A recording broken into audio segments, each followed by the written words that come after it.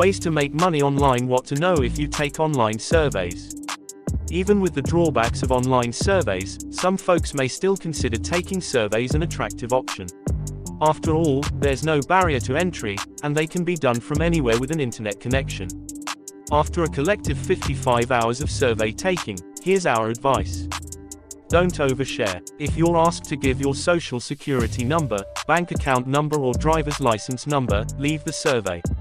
Velasquez recommends being intentional with sharing other private information with survey sites. Answering questions about a TV commercial probably is fine, but giving medical information may not be worth the risk. Create an email address just for survey sites. Most survey sites send us several emails each day. Signing up for these sites with a separate email address prevents survey offers from cluttering your main inbox.